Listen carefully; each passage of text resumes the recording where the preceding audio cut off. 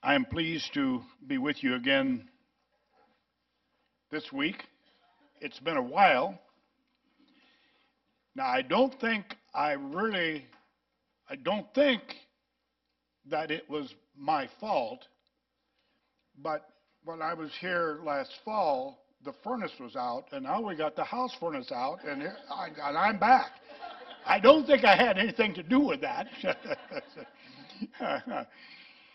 But the testimony that God has provided for you, what a wonderful thing.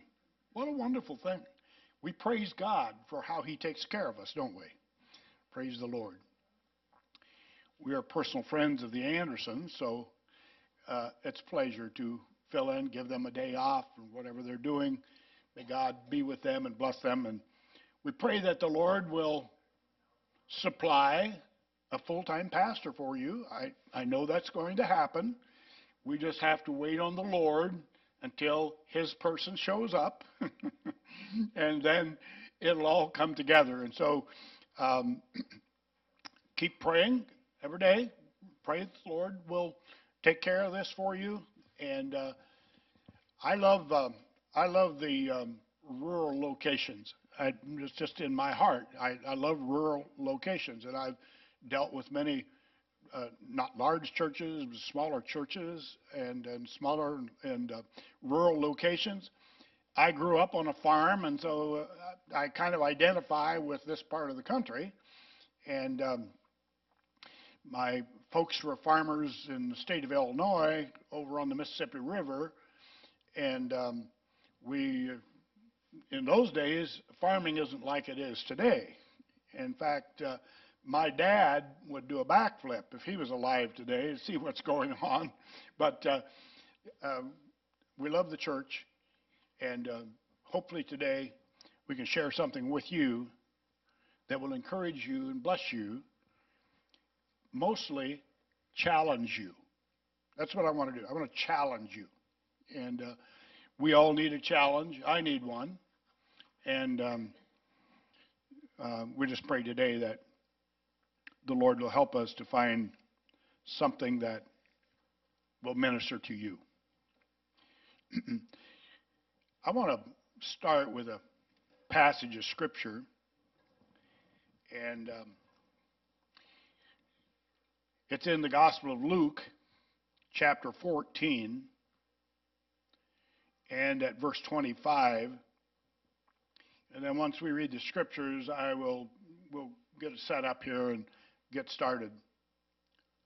It says, large crowds were traveling with Jesus, and turning to them he said, if anyone comes to me and does not hate his father and mother and wife and children and brothers and sisters, yes, even their own life, such a person cannot be my disciple. And whoever does not carry their cross and follow me cannot be my disciple. Suppose one of you wants to build a tower. Won't you first sit down and estimate the cost to see if you have enough money to complete it?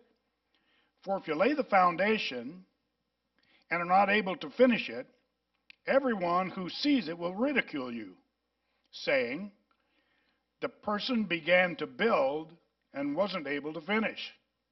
Or suppose a king is about to go to war against another king. Won't he first sit down and consider whether he is able with 10,000 men to oppose the one who is coming against him with 20,000?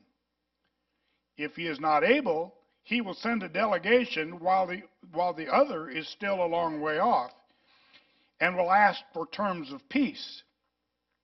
In the same way, those of you who do not give up everything you have cannot be my disciples. Salt is good, but if it has lost its saltiness, how can it be made salty again? It is fit neither for the soil nor for the manure pile, but it is to be thrown out. We look at these words from Jesus, and it's kind of amazing. He's saying, if you don't hate your father and your mother and your sister and your brother and your wife and your kids, You cannot be my disciple. For the English rendition of that, because it's hard for us to put our minds and arms around that kind of statement.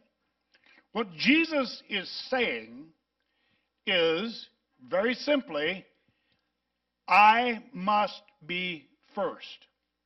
That's what he's saying. I come first. Why would that be? Because he is salvation and our hope.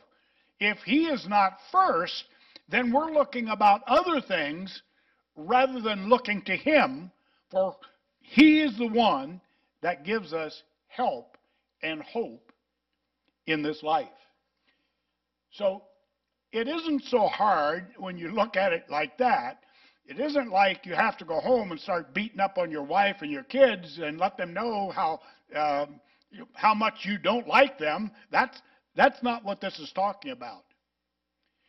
And then he goes on and he talks about building a building of some kind. And he says, before you start building, you sit down and you count the cost. And he goes through all this. And so I just want to use some natural things that we can understand first today. So in my introductory remarks here, I'm going to talk about building. I'm going to talk about building, okay? Because that's something we can use as an analogy so that we can understand better what the Lord is talking about. So if you're planning on building a building, and we're talking about, let's just say you're building a building for your business. The first thing you do is you sit down and you say, what is it that we need? What kind of a building will serve our purpose? And so you sit with a building planner, maybe an architect, engineers, and you share with them what you're planning on doing and why, and how this building is going to meet your needs. And he will go through the details with you, and what he will do, he will put it on a piece of paper so that you can look at the paper and you can say, this looks like something that will meet our needs. And then here is what we need, and you have put this on a piece of paper. So now the person that's going to do the building can take this piece of paper, they used to call them blueprints, I'm not sure they're called blueprints anymore, but a print, they can take this document and with its notations and stuff, build a building exactly like you want. And there will be an estimator who will look at that building and look at what goes into this building and the engineer's report, and he can say, this building will cost you whatever. He'll put the number on it. This is building, it will cost you this much to erect. And so when Jesus said, if you're going to build a building, you had better kind of know where you're going lest you get into the thing and then can't finish the project. I'm sure you have sometime in your lifetime gone by a house that someone had started to remodel and fix up, and then suddenly all the work comes to a stop, and you're wondering, what in the world's going on? You know, why don't they finish this up? It's likely they've overrun their headlights a little bit. And so they can't figure out how to go about getting this work done. And so we have to, as the body of Christ, what I'm talking about today is building church infrastructure. And in doing that, it isn't about how big a church is. It isn't any of those things. There's one thing you need to know about God. He is precise in everything that he does. He wants us also to be at our best in service to him. And indeed, he does want all of our allegiance. He wants 100% of our allegiance. And so when we begin to think about the infrastructure and how it all comes together, we will look at it and see where we are. So we are making an investment. In this church today, you're making an investment in your building, your facilities, and your people. But you're going to find this out. Buildings are important and buildings are necessary. People are essential.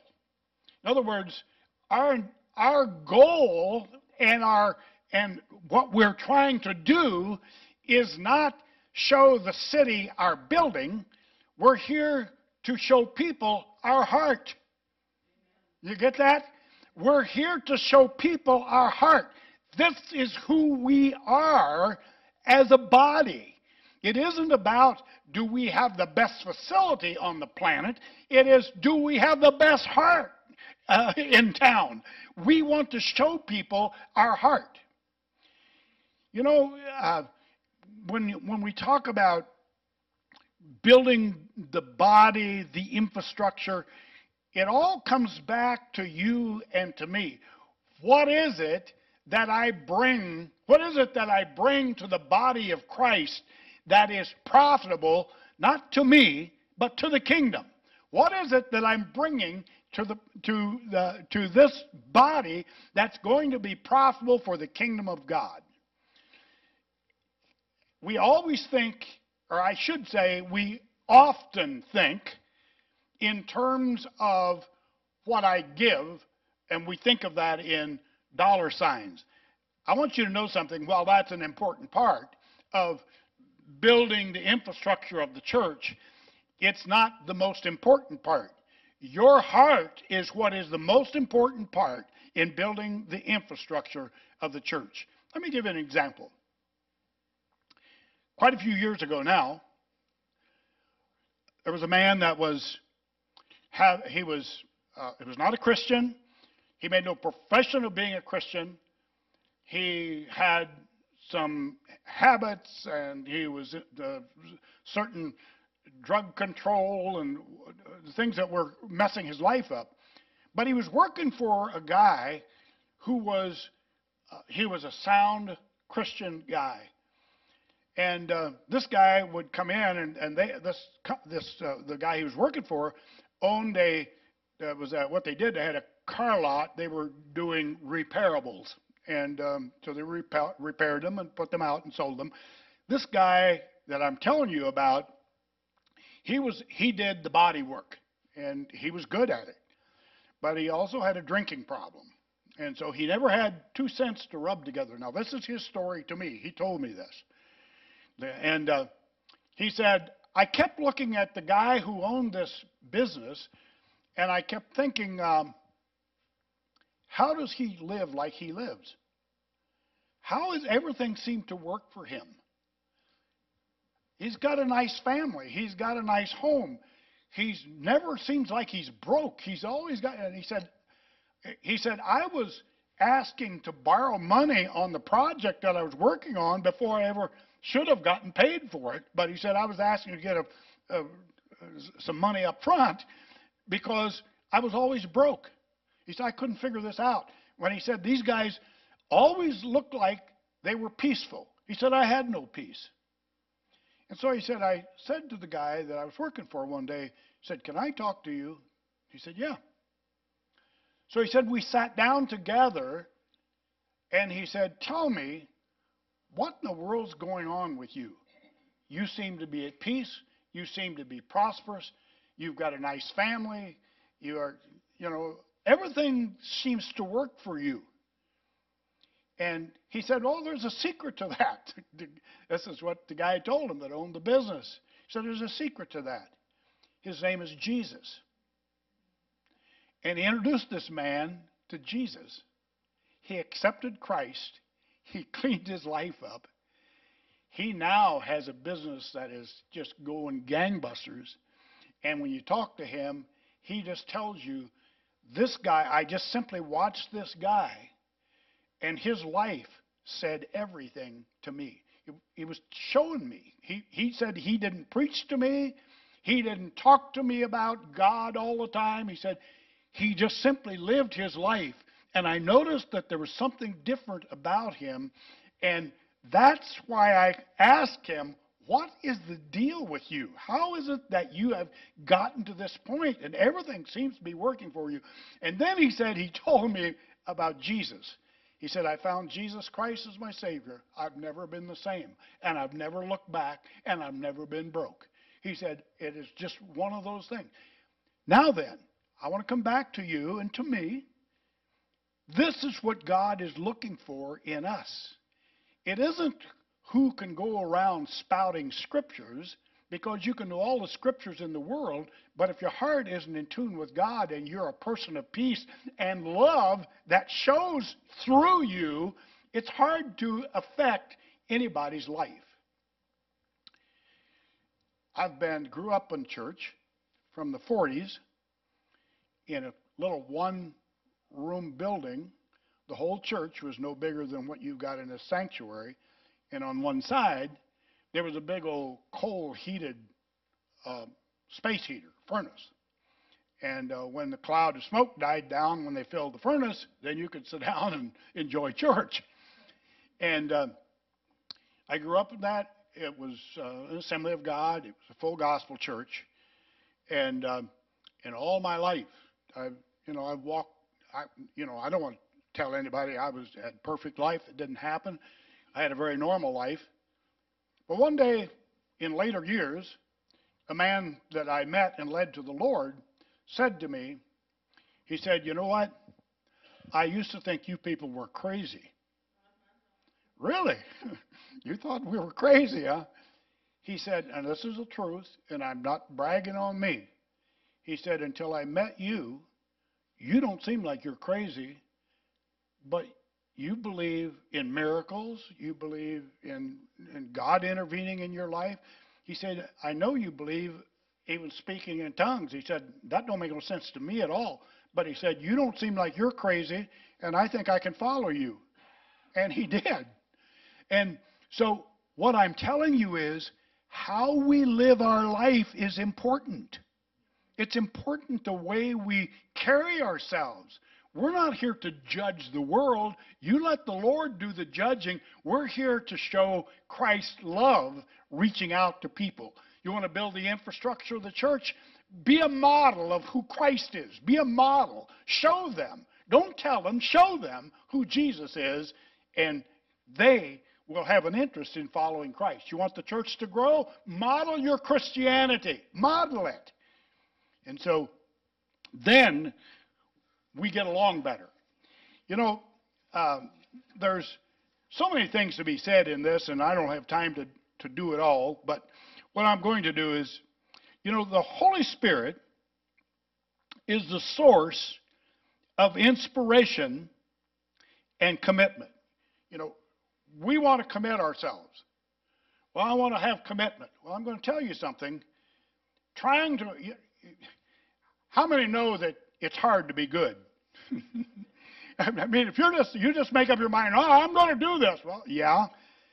Or somebody says, I have this habit with drugs. I've just decided I'm going to change. Yeah, you're right. You are. But you're going to need some help. But there are all kinds of things that crowd in on us. But the thing with us is that we need Jesus to be what we should be. We need the Holy Spirit working in us. We don't need a lecture from somebody that's a positive person and all this. You can have people that stand in front of you and give you this positive spin on life and blah, blah. You know what? And you get all excited and you're thinking, wow. But tomorrow he's not there spinning the same story, and you need something besides what he was just telling you, because when you got somebody that's giving you this positive stuff, you're thinking positively, And I've seen guys raise a lot of money by a positive message, and 2 weeks after, somebody's committed himself to do something because they got all built up and excited at the moment. But the commitment comes through Jesus Christ and the power of the Holy Spirit. And if you want to stay with it, you need God's presence in your life to make you what He wants you to be. So if we're going to model something, don't think you're going to do that on your own. You need Jesus inside so that you can model your Christianity. Now, probably everybody in this building has had this experience, and I had this happen just a couple weeks ago. Went into Menards. We live in Spencer, Iowa. Menards, that's the main part of town. That's where everybody goes, seems like. But anyway, I was going through the checkout counter. And I usually have short conversation with whoever the checkout person is. And I was just talking to this woman, I don't know, it's probably retirement age, I don't know, it's checkout counter.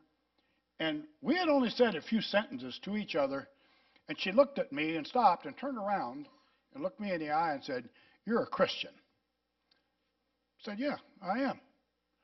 I didn't tell her I was a Christian. I didn't tell her anything spiritual. She looked at me and said, "You're a Christian, aren't you?"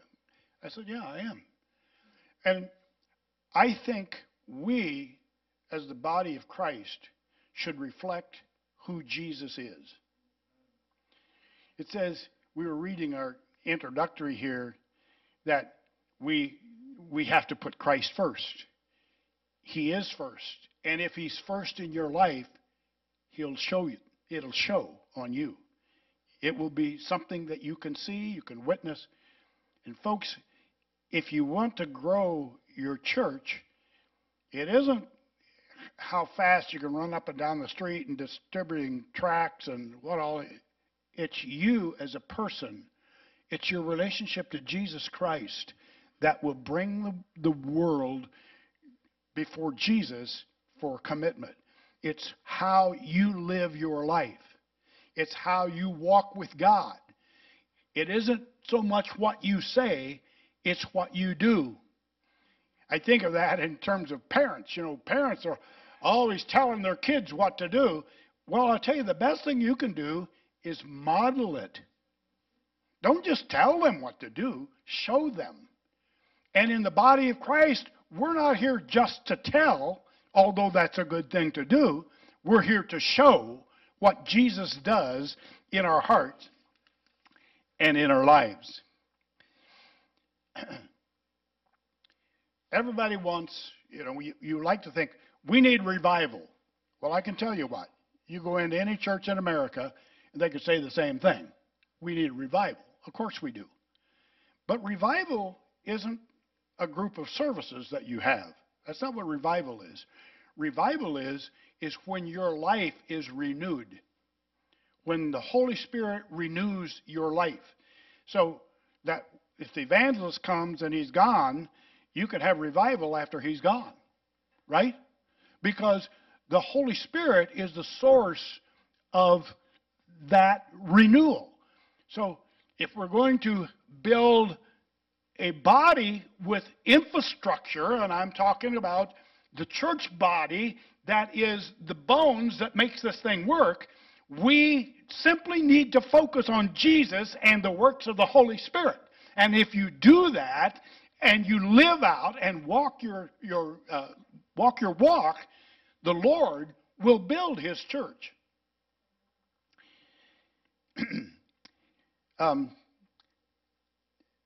God can anoint gifted people to be effective in ministry.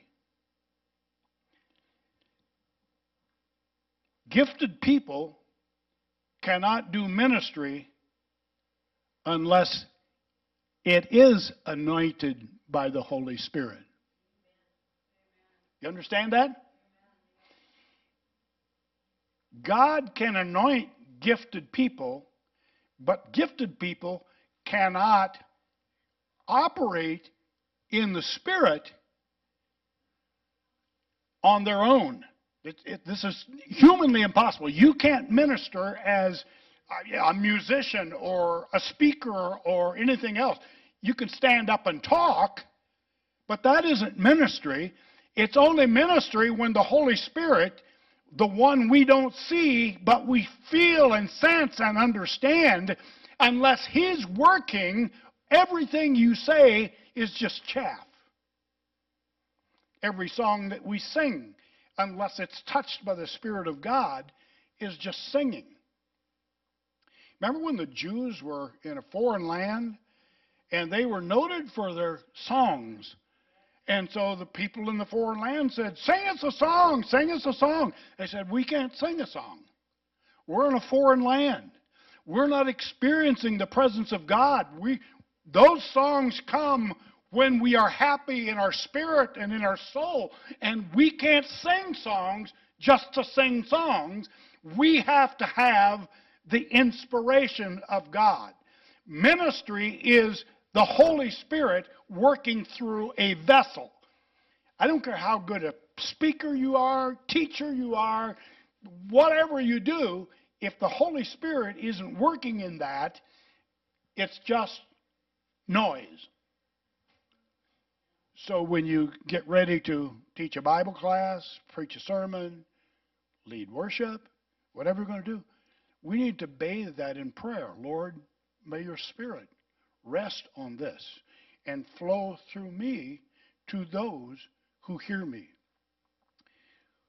That's what building strength and infrastructure in the church is all about. We build up the body. I hope you're understanding what I'm saying. If we aren't spiritually fortified, all of the fancy gimmicks in the world is going to do us no good. You don't need a pastor who's the best looking guy in town, although that's kind of nice. But you don't need a guy that is just a silver-tongued orator. What you need is somebody that is Spirit-filled guy on fire for God. That's what you need. You need somebody that speaks by the Spirit. The Holy Spirit is speaking through him so that he can minister to you. You need the Holy Spirit in you to be the body of Christ. And when we are the body of Christ, we are the hands and the feet of Jesus moving about wherever we go. Now, putting this in another, not in another context, but in a little different angle here. You go to church. I've been in different churches over the years. And you know what? If you ask your church, we need to be a friendly church. Now, I want you to hear me on this. Every church thinks they're friendly. All churches think they're friendly. And I would guess you do too. But hear me through on this. Being friendly doesn't mean are you friendly with each other. That's being friendly, of course. And it's wonderful that we are friendly to each other. What we need to be friendly with is to those that walk through the door for the first time. And what I'm going to tell you is, I'm not criticizing anybody. All churches are alike. In fact, church where I go, they would say they're friendly. But I've been in and out of that building many times, and because I'm new, no one even looks at me. Not that I care. I'm not going to wilt and die. But my point is, if you're looking for some place that you feel, what shall I say, attracted to, or a place you want to go, you want to feel like you're authenticated. And you do that when people reach out to you. So meeting somebody at the door and say, "Glad you're here today," that's not being friendly. That's being official. You do that because we should do that. Every church should have greeters and greet and say, "Glad you're here." But when you stop somebody and say, look, I don't believe I've met you before. Tell me about yourself. Where do you live? What's going on with your life? When you start getting interested in them, now you are reaching out to them in a way that they are looking for. They're looking for a connection, and you are making that connection. So when you see the new person come through the door, stop the person and get acquainted a little bit. Share something about yourself and give them a chance to feel like they have connected with somebody in the church. That's a part of the infrastructure of the church. And those are the things we need to concern ourselves with. Am I doing okay? Are you ready for me to? Okay, let me come to my last thing here so that we're not running here all day. In Mark's Gospel, chapter 2, I'd like to read a passage there, beginning at verse 21.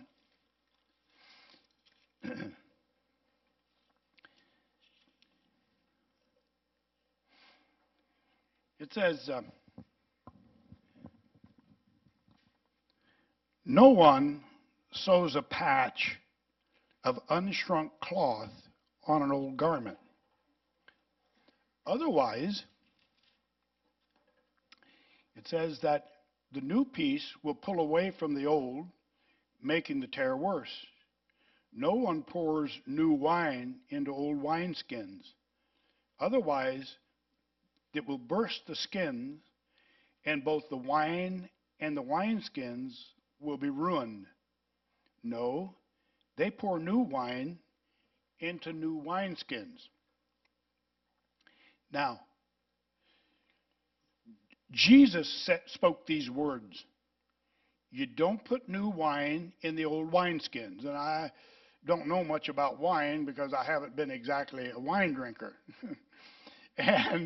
But I know this, that new wine, you put it in, it's fine, but then it causes an expansion, and if the wineskin is old and tired, it will break the wineskin, and the wine will run out. In terms that Jesus is speaking, he's saying we can't have renewal in our hearts. We can't put the new wine in some wineskin that is old. What is he talking about? Now, I'm old. I know I'm old. And I'm about to have another birthday, and it's beginning to get scary. But here's the thing. People don't want to know about the good old days. You get it? We have to be up to date. We have to have the things that God is doing now. We need to know what's going on now. We need to know how people's lives are going to be affected now. And so we need to move out of, I don't like to sing these songs we sing today. I want something going, I want to sing the old rugged cross. I want to sing, and those songs are wonderful, and they're wonderful to sing now even, but the truth is that if you're going to reach those around us, we have to get with the program here and give people something that they want to hear. And so the songs we sang today, those are great songs. They're wonderful songs, and we can live on those. It's just a matter that, folks, we have to move along with the culture, and we have to provide something for youth. We have to provide something for the young families. We have to do all these things, and we have to kind of do it in their culture as well as ours. We don't need to leave those songs behind, but we just don't want to get stuck in a rut. We want to give them something that they understand. Here's what I'm going to wind this whole thing up with. I believe there's coming a youth movement. And I mean by that, I am honestly believing that youth are going to get tired of booze and drugs and sex and all kinds of craziness, they're going to realize their lives are empty. But they need someone who they can identify with. And we have to prepare our hearts to be those people. God wants to stir something new and fresh.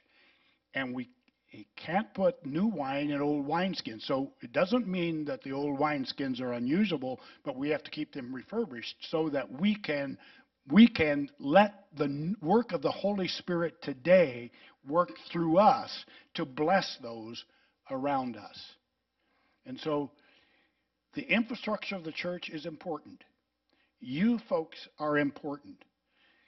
Now let the God of peace and the work of the Holy Spirit work in your life, flow through you. Lord, help us not to be judgmental. Let's leave you to the judgment. Let us minister the grace of Jesus Christ to those that we come in contact with. Let us open our hearts. Let us open our lives that we may be available to do what God needs us to do in this day and this hour. You guys are very well positioned to take on this role. And God will show you what He can do in and through your body if you prepare your heart to give Him opportunity to flow through you. Because it is only allowing the Spirit to flow through you. Are we able to do this? We sit down and count the cost. Can we do this? Know this. When you serve the Lord, it will cost you everything. Jesus said, I didn't come to be served, I came to serve. That's our motto, folks. We're not here to be served. It's wonderful to be served, of course. But we're here to model service to the Lord and ministering to people. Count the cost. Am I able to do this?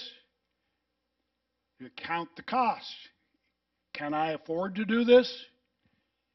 If you follow Jesus with all of your heart, the Lord will bless what you do. And He'll bless your church. He'll bless the body of Christ.